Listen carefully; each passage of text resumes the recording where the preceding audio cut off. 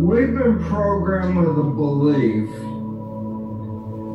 that if you have a good life and you die, you get a chance to go to heaven, which is what?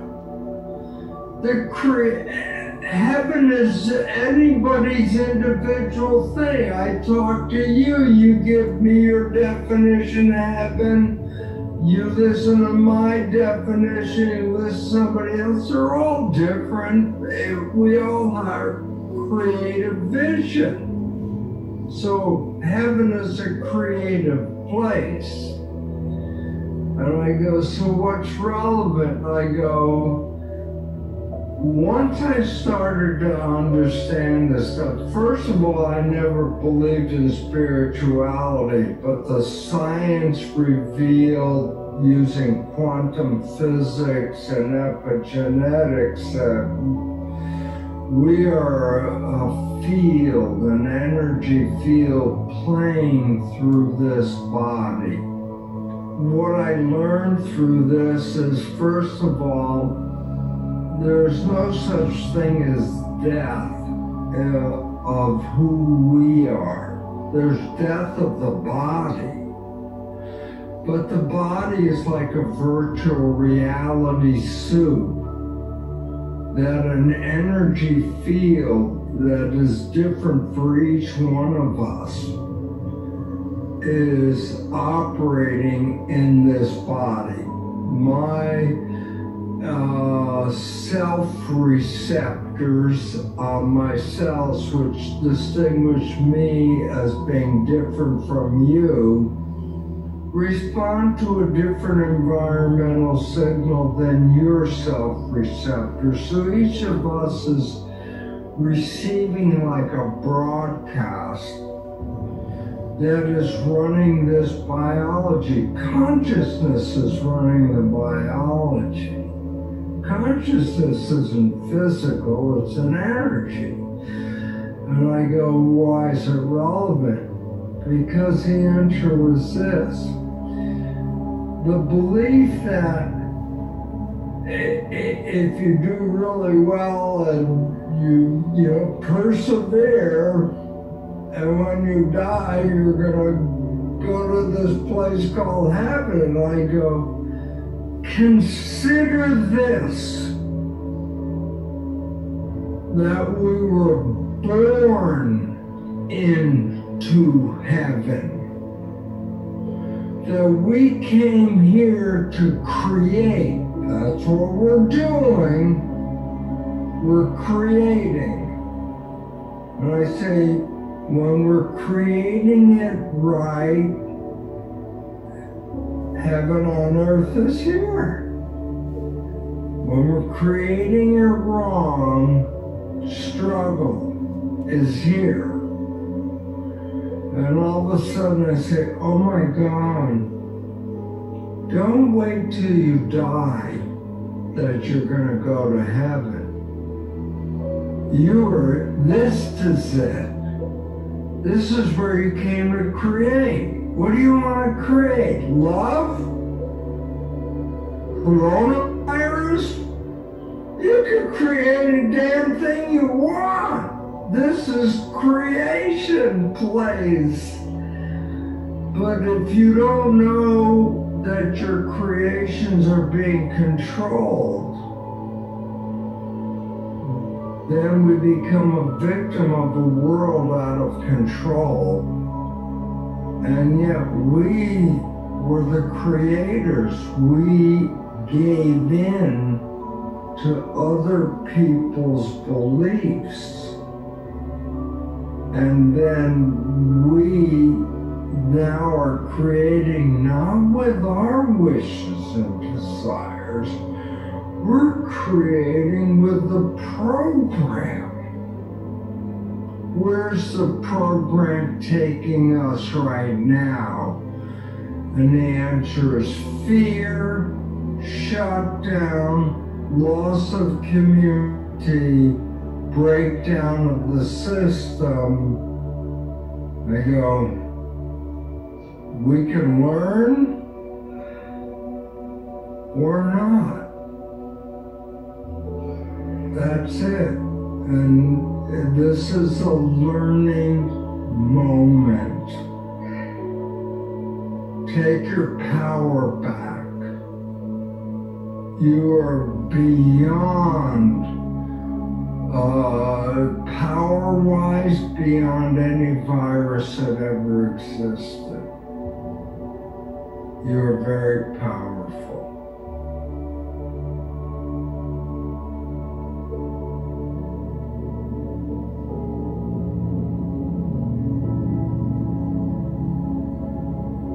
Every human, this is a fact, every human first 7 years is download a hypnosis. The brain of a child under 7 is in a lower vibrational frequency. When you put wires on a person's head, you read electroencephalograph, reading brain activity.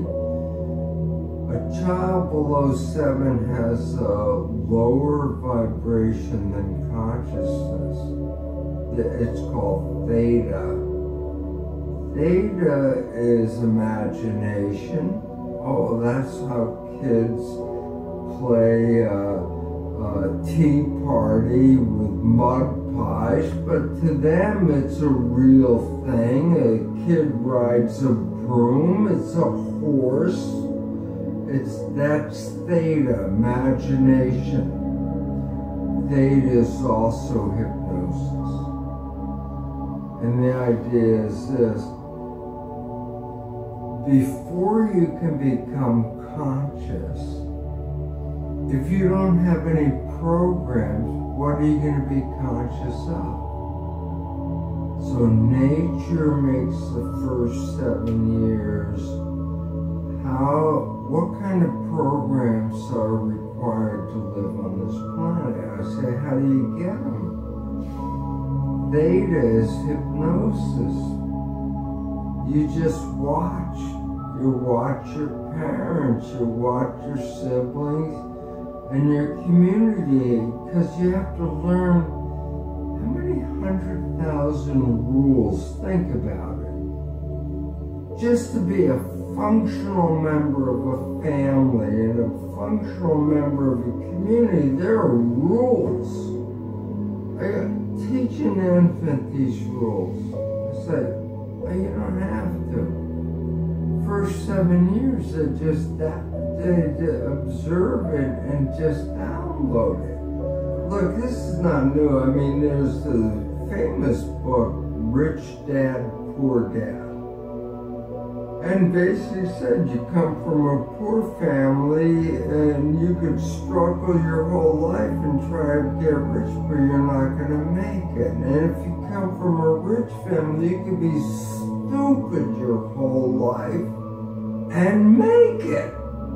Not because it was thinking, but it was unconscious behavior that was downloaded from rich families into kids,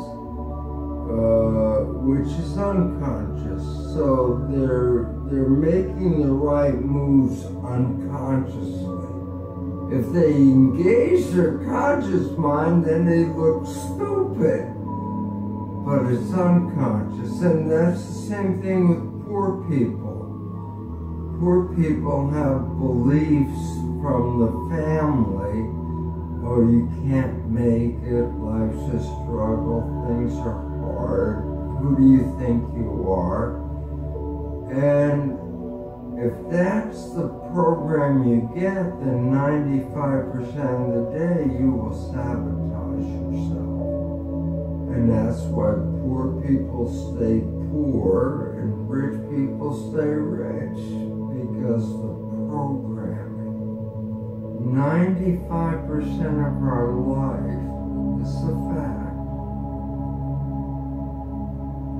comes from those programs in the subconscious. Every day, only about 5% of the life are you using conscious, which is creative. 5%. So your life is being lived, even though you think you're living your life. Exactly, and you don't see it because it's called subconscious, below conscious. And the Jesuits, for 400 years, they were boasting. People didn't understand. They say, give me a child until it's 7 and I will show you the man. They've been saying that for 400 years because they knew 7 years was the program period. And 95% of your life after that will be whatever that program is. Your life is a printout of your subconscious behavior. Oh, so you don't have to try and think about what happened. I just say, look at your life. The things you like that come into your life come in because you have a program that supports them. But anything you struggle with, work hard at, put a lot of effort into making it happen, why you're working so hard, inevitably you have a program that doesn't support that conclusion and you're trying to override the program. So you don't need to do a lot of strength and psychology stuff. You just look at your life and say, where am I struggling? Because wherever you're struggling, inevitably it's a program in your subconscious that does not support that destination you've been looking for. The conscious mind is creative and can learn in any number of ways. Read a self-help book, go to a lecture, listen to this program, and conscious mind's going to get some awareness. And I go, yeah, but subconscious mind doesn't learn that way. I go, right, doesn't. Subconscious mind learns in 2 fundamental ways naturally. Hypnosis, which is the first 7 years. And after age 7, how do you put new programs in? Repetition. Practice.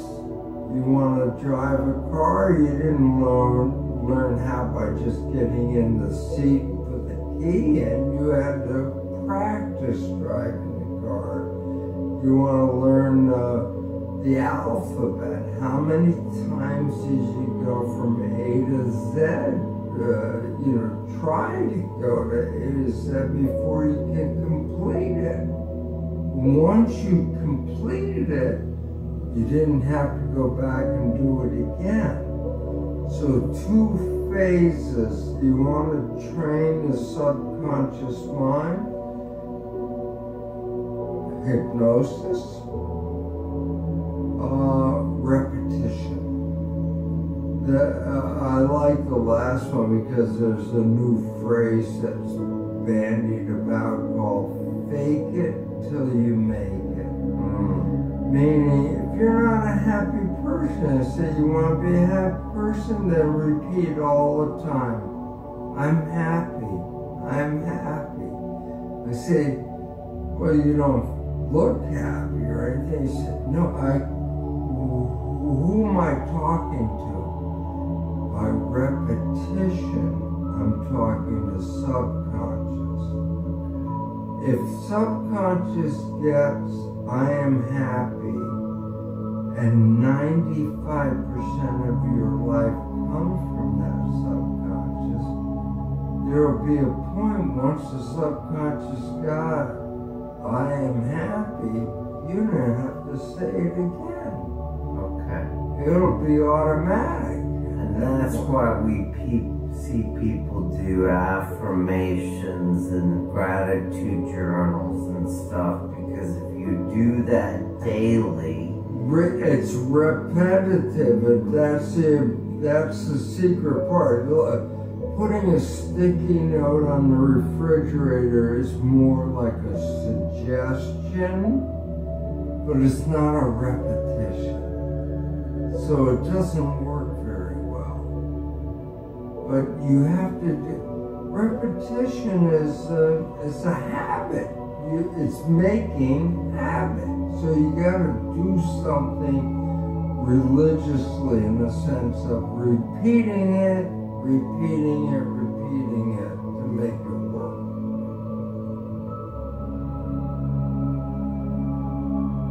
If you don't like the program, you don't like the way it's turning out, well then you can reprogram it. And you could get the things you want.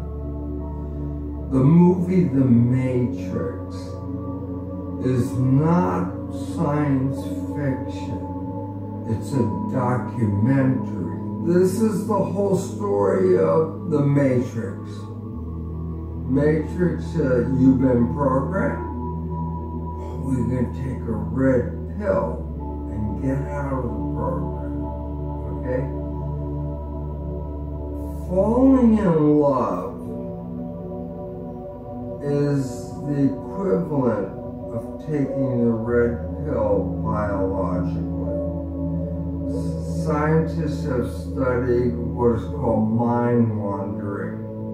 I said, what is mind wandering? I said, well, your conscious mind could be focused on a task, or your conscious mind could go off into a, think about things, okay? And the relevance about that is when the conscious mind is staying in the front, you're in absolute control, wishes, desires, what you want, conscious mind, creative, you're in control.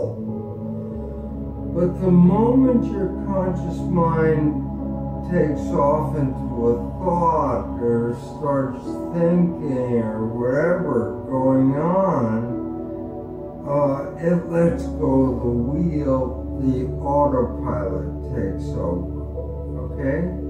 So the idea is this: if your mind is wandering, then you're being run by the subconscious.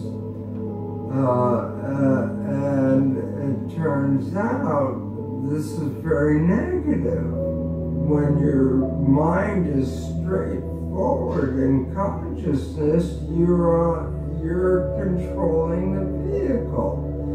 So I say, falling in love has been demonstrated biologically to be equivalent to the red pill, because what it does is it keeps you what they call mindful, keeps you conscious. Look, you've been looking for this partner your whole life. They're now in front of your face. This is not the time to go thinking about things. It's time to be, look what I got right here in front of me. And I say, well, think about it this way. Your life could suck every day, and then you meet this person, and 24 hours later, it's heaven on earth. 24 hours later, oh my God, I'm so in love, Even the job's not so bad anymore, and the food tastes great, and the music is so much better, and love, and love, and love. I go, what the heck happened? You had all of this negative, and then in 24 hours, you have this heaven on earth. And the answer was, it was taking the red pill. That's what falling in love is.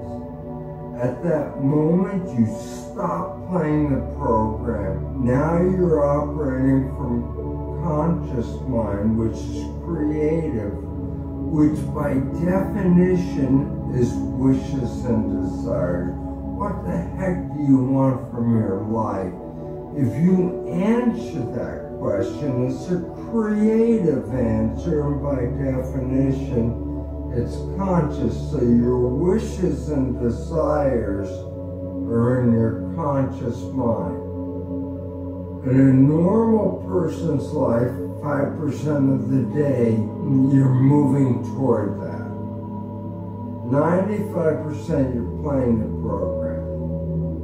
You fall in love, 100, it was actually 90%, I think is the number, 90% from conscious mind.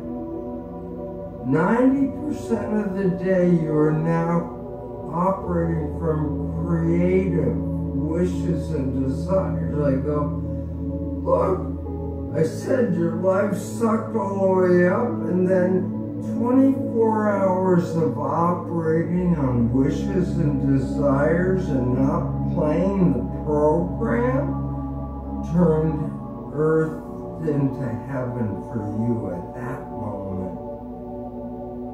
And then you go, well, how come the honeymoon doesn't last? And I go, because inevitably you still have to think about things, your job, your chores, your requirements, what you have to do. And at some point, once you start thinking, then the conscious mind is shut off.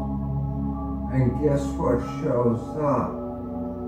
All those behaviors in the subconscious mind that were negative, 70%. And your partner, remember, your partner and you fall in love same time, both of you operating from conscious mind with wishes and desires, and all of a sudden you start thinking, and then this behavior shows up that was your mother, your father, whatever thing you learned, and your partner is like, where the hell did that come from? Who are you? Is a response. It's like, where did that come from? We've been in this honeymoon. I've never seen that behavior.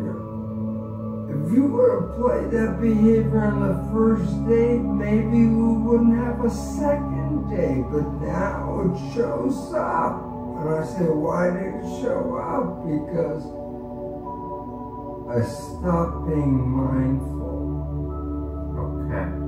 So how do you teach people to keep the honeymoon alive?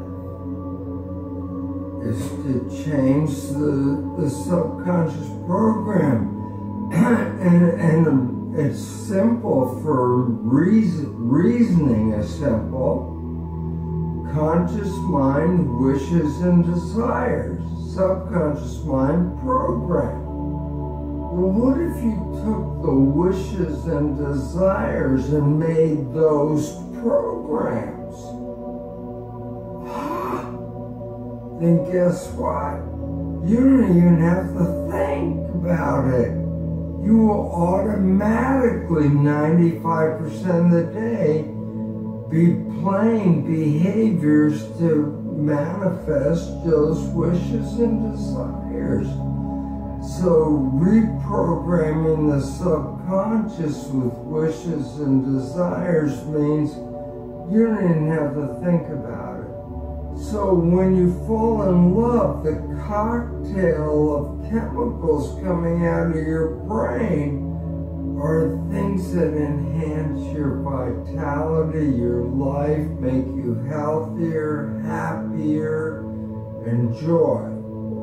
I go, the same person, if they open their eyes and see something that scares them, none of those love chemicals are going to come out of the brain.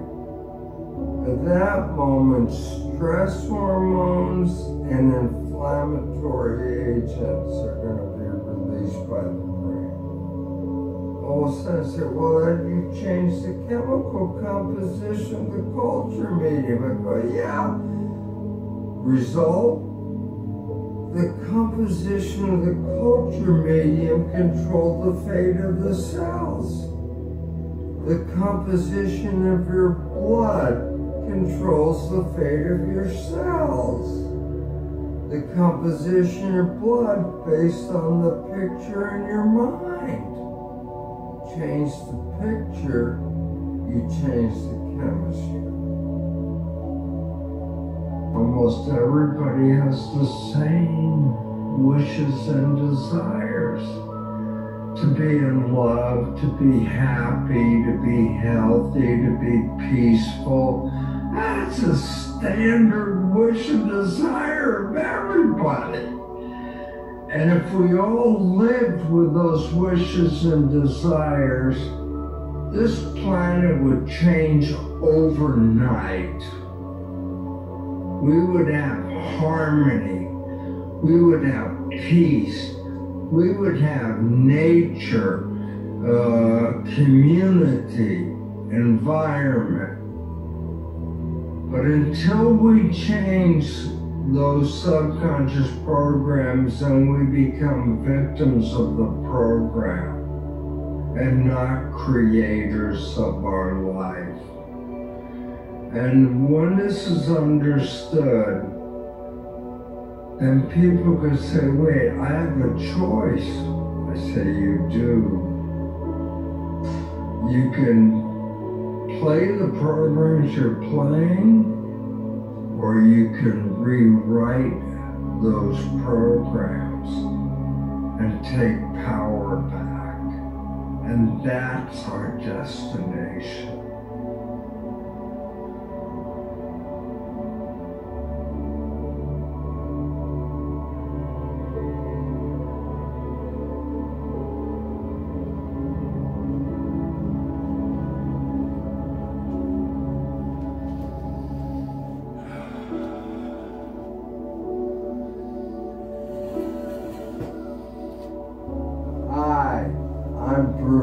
And author of the best-selling books of biology, belief, spontaneous evolution, and the honeymoon effect.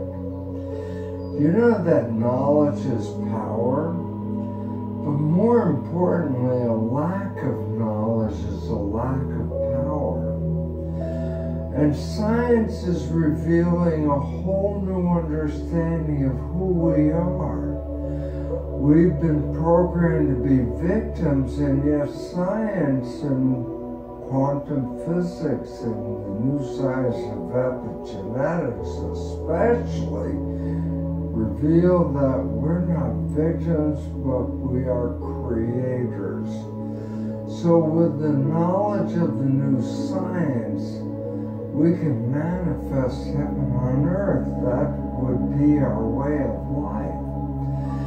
And in this regard, while I talk about this a lot, there's an idea that pictures present 1,000 words, and an animation actually represents millions of words. And that's why I'm so excited and in gratitude to After School. Because After School has taken the complexity of the words and made it in the simplicity of the images. And that's how we can learn. More knowledge, more power. I hope this presentation enhances the quality and character of your life.